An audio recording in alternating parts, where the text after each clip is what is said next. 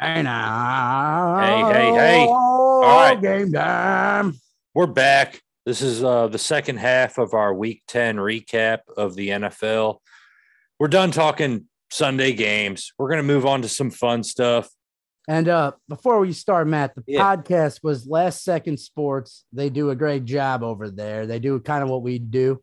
They're more focused on specific teams and matchups, but it's a cool podcast over there. Last Second Sports. Sports, yep. All 3 spelled words. out? Yep, 3 words. And okay. You look that up, and they got a bunch of shit going on there, so it's pretty cool, man. Okay. I want to make sure we got them. Right on, dude. Yeah. Anytime we can shout out somebody else that's, in this ballpark, we will do it. Whether it's music or them doing another podcast talking football, don't matter. We're going to do a Super Bowl winners draft. So we're going to do it snake draft format. Whoever gets the first pick, the next person gets the next 2 picks, so forth. Snake draft. We'll get lost in the snake draft at some point and get confused. But yeah. 1, 2. We'll work through it, man. 2, we all have our teams ranked in front of us. Jimmy, we're going to do a coin toss for the first pick. Call it in the air. Tails. It's tails. Holy shit. See, Brad's out here. I finally fucking won something. It's a Yosemite quarter. Yeah. Tails. Yosemite. All right. So do you want the first pick or do you want the second and third pick? Because it's, to go win either the way Super here. Bowl. Oh, I'll go. Oh man, because I want to learn who you're gonna take. I'll go 2. I'll take 2. You're gonna take 2 and 3. Yeah. All right. Yeah. All right. So with the first pick in the Super Bowl draft, to win the Super Bowl NFL winners. Super Bowl. Yes. XLIVIL. Yep. I got the Packers. You son of a bitch. I got the Packers first, man. Because Aaron Rodgers is not to be fucked with this year, man. He's a man on a mission. Yeah. I know the Bucs beat him in Lambeau last year, but if the same matchup occurs again, even being a Bucs fan, if I was using my brain, I would go the other way and say the Packers beat the Bucs in the Super Bowl this year. That's tough to say for me, but I could just see it. It's tough. It would be tough to get Rodgers 2 years in a row in the playoffs. Yeah. Especially if they continue on and get the 1 seed and the game's in Lambeau. So. Yeah, that is going to be that'll be if we get Rodgers and Brady 2 years in a row this late in their careers, that'll just be so cool, man. Yeah. Like getting spoiled, dude. Are you kidding me? Yeah. But that would have been my pick. So, oh fuck, man. And we talked about it before, but yeah, while you're sitting there thinking, we talked about it before. Aaron Rodgers has never really had like a top-notch defense. The Packers defense looks really, really good right now. Yeah. We talked about their numbers earlier, and yeah, they are. They're performing better than they ever have for Rodgers for sure, man. Yeah, I mean with that, it's tough between like the Rams and I would take the Bucs over the Rams. So I'll go Rams. I'll go Bucs and I'll go Bucs and Titans. Bucs and Titans. That's high to take the Titans. No Derrick Henry, but they're gonna get him right now. They look as good as anybody right now. I don't know. I've heard those rumors. I don't know how you can count on him coming back in the playoffs. Is that okay? Because it was like Schefter came on and said like people have done this in that time, and it wouldn't even be like week 10 would be pushing it or some shit they said, or week 16 maybe. It was like that's a huge difference. I get that, but it was week 16. Let's say it was week 16 would be tough. Would be pushing it, but like it's not even like no doubt he'd be able to come back. And if they get him back healthy in the playoffs, no team in the AFC outside of really Cleveland, and who knows what you're going to get with them with Baker getting hurt every week. They can run. No team can run the Patriots would. I mean, shit. The Patriots are in. Really, they would be scary in there because I'm trying to think of teams in the AFC that can run the ball well, and the Titans I think do it better than anybody. Yeah. Okay, so this is with Derrick Henry. Hopefully he comes back. If Yeah, I hear you saying that. Like I don't know. I hear you. or the Bucks and then the Titans. That's what I said, right? Okay. Not bad. I'm looking at the next few teams I have in my rankings, and just because we've taken 2 NFC teams already, the Packers and the Bucks, I'm just gonna decide I'm gonna go AFC with my next 2 picks here in a row. And I'm gonna go Bills and Chiefs with my next 2 picks. Because I feel like those are 2 in that order. You can't count either of those teams out. Yeah, in that order. Bills first, Chiefs second. I did pass up the Cowboys, which are a strong candidate, but just right. Let's have that discussion now, because in the NFC, where do the Cowboys compare to the Packers and the Bucks? Have we seen enough to say that they have it all? I mean, 2 weeks ago, the Broncos ran it down their throats. Right. Atlanta, who they whooped yesterday, didn't have the capability to threaten them, pounding it, just pounding the run game on them. So, and I think that's what separates the Packers even higher, because they're the one team that's proven kind of no matter who their back was yesterday, it didn't matter. And they were still able to run the ball really effectively against, I know Seattle's not great, but it's like they were competitive. They had to be competitive yesterday. And under Pete Carroll, you're not going to not play. So, yeah, I kind of agree with that, man. Like, I think that the Cowboys are a little behind the Bucks and the Packers. I actually put the Cowboys up above the Rams. The Rams, yeah. That I did too. It's a really tight one, because to me it comes down to, do you trust Dak or Stafford more? And also I trust that the Rams defense is just better. Like, they have better talent, and they're better.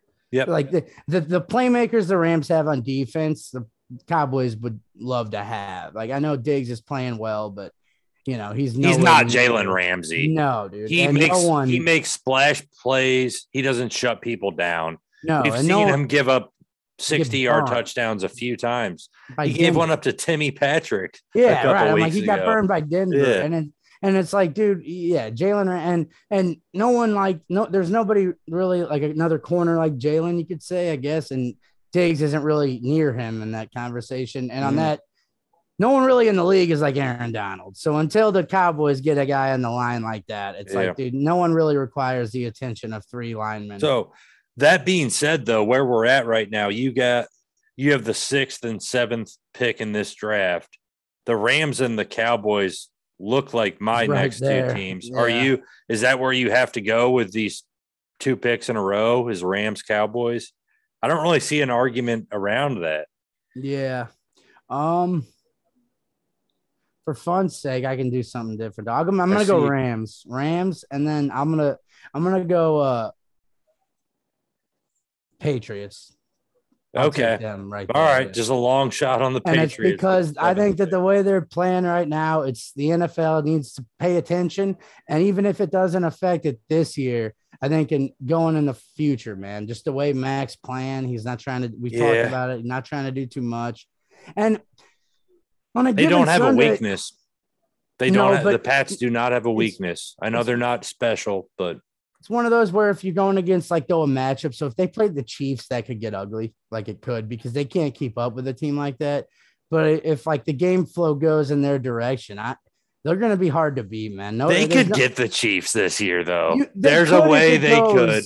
Right. It would have to but if it gets early on, if a turnover happened, but that's the Patriots, they're not turning it over, man. And they have the best defensive coordinator in the history of the league still. And I think they have Patricia back now too. So they got all the old faces back there working together, dude. And they got the boys back that took the year off last year for COVID, and McCourty, or one of them's back, one of the McCourty guys. And it's Bill, man. And again, like you said on part 1 tonight, no one wants to go in there. No one wants to see in the playoffs. Fuck, we get to go to New England. It doesn't even matter if it is in New England. Yeah, it doesn't Nobody wants to play that team anywhere in the playoffs this year. They just have that formula down for playoff football that we haven't seen in a while. Lately, it's been the Chiefs with these high flying, or the Niners, big high flying offenses. And it's even Brady threw 3 touchdowns last year's Super Bowl. And now it's man, Belichick's getting back to that old school. He's always ahead of the curve. When he drafted Gronk and then the tight end Hernandez. Yeah. everyone and was then like, they just had two tight ends that nobody could handle. Yeah, like you didn't know what the hell to do with them. And they lost the Super Bowl that year to the Giants. But I mean, that year they were doing shit that no one had ever seen with those formations. He's always ahead, and now he's bringing it back full circle to maybe like getting back to, because he was probably ahead of the curve with the way that Patriots offense was in 07. Yeah. So. I mean, I would love to spend a season with Bill Belichick, just seeing like what he says. Like, what does this dude know that so many other people what's don't? He doing? Because it's obvious that he has a better understanding of it than a lot of people. And people that are they're not a super talented team, but they're way better than 80% of the teams. He knows how to draft everyone to be good at the one thing he wants you to be good at. And outside of that, you could be a shit player. But if you played rugby at fucking wherever and you can block, you could probably, he could find a spot for you. And yeah, it's like, dude, he'll look at shit like in the football life on YouTube. He's like, where's the coach lined up right now? I can't see him on the sideline. He's worrying about where the coach on the other team is calling the play from. Mm-hmm. And it's like, because he probably has watched film and been like, yo, anytime he's right on the 33, he's looking for he's this. Calling a running play. It's crazy. Anytime he's on a 49-yard line, he's calling a passing play. Yeah. He'll be down like this if it's a pass. He'll be up like this if he's being conservative. All that shit. He looks at all that. I mean, they've been caught filming the Bengals sideline a couple of years ago, and the Bengals weren't shit. And they were, they didn't need to film the Bengals, but how do you get an advantage, man? You sneak people with Patriots credentials into their fucking film room and say, we're supposed to shoot the sideline for a documentary we're doing. It's like, well, what documentary requires you to film our sidelines? And the dude was like, oh, well, I can delete it, man. No problem. And they're like, no. You don't realize the crime's already done, man. Like, what are you doing? Yeah. We won't. Nobody will ever watch it again. I promise. No, that's what he said. He's like, I'll just delete it. No, he's like, once I get it off the card, no one sees it again. And the guy for this Bengal security is like, dude, the crime, you already have it. Yeah. I'm still trying to see how this is for game footage. Yeah. Like, you're showing the sideline. You could delete it, but 10 people could have already watched it. Not even that, but it's like, dude, how many other cameras do you have? How much other shit didn't we catch? And so, man, I mean, that is fucked up. I respect Belichick so much, but that is fucked up that they did that. Because this was just a few years ago. Jay Glazer, I mean, this was in 17 or 16. He got caught doing it again. And the people it's on YouTube. They come up and they're like, sir, what are you doing? What are you filming? And they're watching what the dude's filming. And it's just filmed on the Bengals sideline. And the Patriots aren't even playing there till like 2 weeks from then. So it was, man, there is shady shit, but he doesn't waste any opportunity to gain an advantage. No stone goes overturned or unturned or whatever the fuck. Unturned, All right, so you went Rams, Patriots.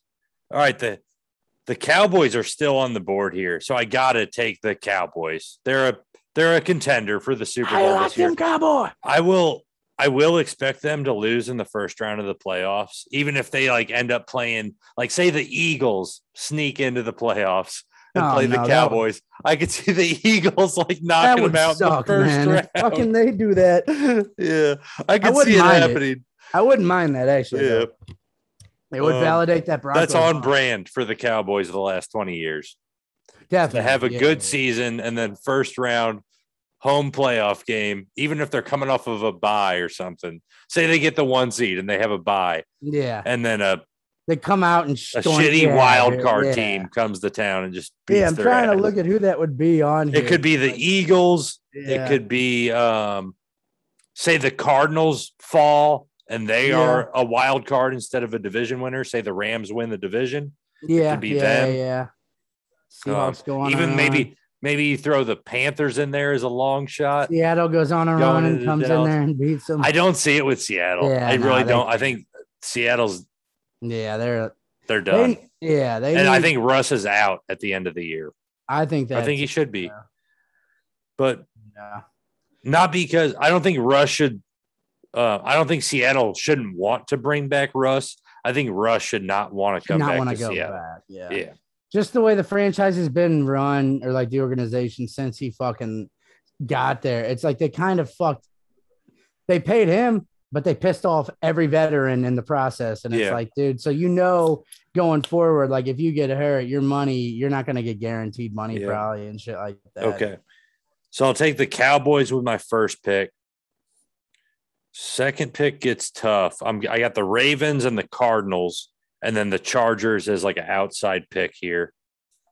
And I will go with the Cardinals just because I think that's a team that has a good offense and a good defense. The Chargers and the Ravens, I can't say the same about them having a good defense right now. So I'll take the Cardinals, and I really don't feel good about it. I don't see the Cardinals winning the Super Bowl this year, but we're at our ninth choice between the two of us, so it's getting thin. So I left you with the Ravens, the Chargers, the Bengals, the Browns. If you even try to make an argument for the Browns, I will chug an entire beer and let laugh. Me tell you something, man. They run the ball. They got Baker Mayfield as their quarterback. Yeah, they do. And their defenses look good. You took the Cardinals. So you better chug that beer because I'm going Ravens and Browns. Yeah, there you go. And don't finish till it's gone, bitch, because let me tell you a few things while you're drinking. Well, the Ravens for obvious reasons, and we know that they could easily make it.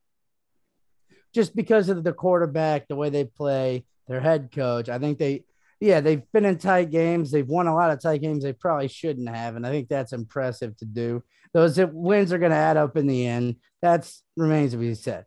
When Nick Chubb is running the ball, they might be the best offense in football, maybe the history of the league. And when he's running the ball good, they got a great formula. When they're healthy, they are tough to beat. Now, that's a big win. I don't know when you don't win 3 playoff games doing that, though. You don't do it. You need your quarterback to win you games in the playoffs. People said this same thing about Eli Manning before he won against the Patriots in 06. Eli Manning made some fucking huge throws to win those playoff games. Baker hasn't been in that. He tried to make a big Has he ever made a fourth quarter comeback? I don't know. I cannot come up with numbers one. Right I don't know that he hasn't. I've never seen it. In college he did, but I don't know about I don't know. I don't have those numbers right here. What I do know is, like I've told you, we're going, slim. Did you watch Baker play yesterday, though? Case Keenum would give him a better chance, I would argue. I've heard that, but I don't know how hurt Baker is right now either. I think he's too tough to actually tell people, and he's been drilled lately, man. He's been knocked on his ass. So I mean, down to this point, I mean, what am I supposed to take the Colts and have an argument for that? I mean, I would take the Browns over the Bengals. Yeah, I mean, they already whooped their ass anyway. So you had Ravens and then Browns. You had Ravens and Browns. Yeah, I mean, the other teams out there, you could have taken the Chargers or the Bengals, say. Right. I mean, and that's a stretch. Yeah. That's the same. That's as good of a stretch as picking the Browns. I'll give you that. Yeah, and I trust the Browns' formula in games more than I've seen from the Chargers. Like, the Chargers are becoming a pretty inconsistent team, as the year progresses. They didn't start off that way, but more games, it's like, Jesus, you don't know what you were getting early in the year. You kind of knew. So it's starting. I saved them in that survivor pool, for instance, for a while, and it's like, now I'm like, shit, man, are they good? Can I take them? Right. It's shit. I don't know if that's the team that I was hoping for. So, but when I really look at it here, I'm going through our rankings. I thought it was a good draft. 1, 2, 3, 4, 5, 6. I'm seeing 6 teams. I think I can almost safely limit it to 6 teams. Yeah. I truly believe will win the Super Bowl. And those 6 I see are Packers, Bucks, Bills, Chiefs, Rams, Cowboys. Anything outside of that, it would take some kind of craziness. Yeah. Those are the 6 I'm seeing that are kind of those teams have everything I see it takes to win the Super Bowl. Not saying they don't have weaknesses, but those are Super Bowl caliber teams. And all of them it's all teams with good quarterbacks. Packers, Rodgers, Bucks, Brady, Bills, Josh Allen, Chiefs, Mahomes, Rams, Stafford. Yeah, we haven't seen it in the playoffs, but he's a solid quarterback on a stacked team. Yeah, I mean, we haven't seen him. Cowboys, Dak. Those are the 6 teams I could actually picture reasonably winning the Super Bowl. Didn't? No, okay. I'm thinking. I thought you were about to bring up Denver. I was like, oh, God. Oh, no. That's a good draft pick. No, fuck that. They're not. No, I was trying to remember if Stafford played in a playoff game. I thought he played in one at Lambeau. They made the playoffs once, I think. Yeah, but I was thinking it was on that Gramsci. catch. But yeah, Gramsci with the stats. That wasn't the Calvin Johnson getting screwed. That wasn't in the playoffs. That was against the Bears in a regular season game. Because I was confusing it with Des Bryant's catch, and that was in the playoffs. Yeah, that was like a team wearing white, like it looked with silver helmets. I was like, it kind of reminded me of that game, but God, that was a fucked up. Yeah. Man. Stafford's 0-3 in the playoffs with the Lions. Props to him for getting them there 3 times. Though. Yeah. What years was that? It doesn't say here in the research I have. Gramsci's coffee's wearing off. Yeah. Yeah. It's getting late. All right. So let's wrap up the Super Bowl draft there. I thought that went pretty good. It was a good time. Man. Yeah, it's fun to pick those because right now it's like the most random it might be. Like, even to say that there's like 6 legitimate teams that have like a super good chance at it is kind of rare. Usually we have a team that's like 10-0 right now, or there's like one team that's 10-0 and 2 that are 9-1. And like one that kind of looks the part already, and you're like, all right, they're they're gonna be doing it. Yeah, looking at the standings, no team has less than 2 losses. How many times in week 10 of the NFL can you say that every team has lost twice? That doesn't really happen often. The Steelers last year were like 11-0 and then completely went to shit. Yeah, it went like 11-0 to like 11-3 in like 3 weeks. And then usually there's a team that goes 10-0, at least 9-0, but usually there's some teams with less than 2 losses. Growing up, it felt like the Chiefs were like 12-1 like every single year to start the season. The Chiefs would go like 8-0, and like there would be talk of going undefeated, and then they would collapse, and they would never go undefeated. Yeah. And like the coaches would come out and be like, we don't care about going undefeated. We care about winning the Super Bowl. It's like, well, you don't do fucking either. Yeah. You won it one time. So maybe it'd be cool to go undefeated. You fans might get to see something. All right. So let's get on into Monday Night Football player prop picks. We pick player props every Monday night game. The game has already started, but that doesn't change my props. No. I have Tyler Higbee to score a touchdown at plus 175. I like a tight end to score a touchdown. Oh, gosh. George Kittle just scored a touchdown. I'm going to lose to Pops. I'm going to lose to Pops twice in the same year. He started 2 Washington football team running backs against me. He started fucking Antonio Gibson and whatever McKissick's first name is. I'm going to lose to him in fantasy. If Kittle got a touchdown, there's a very good chance I'm going to lose to him. There's no flags. All right. Hope you're listening, Pops. Better be. This is your week. But all right, I'm going to go Tyler Higbee, the other tight end on the other team, to score a touchdown, plus 175. You go ahead with your first prop because I got a number of them here. All right, I got a few too. What was the one that I had is like the good one now? Oh, Cooper Kupp over 8.5 receptions. I like that. I just think, it's minus 103, or it was minus 103. I did that. So I think he could, I don't think that's asking too much with Woods down. I know that they said Odell, which we never really talk about because I think he's a waste kind of time to talk about. But they said he's starting tonight or he's playing tonight. He'll play. They'll have a couple plays here and there.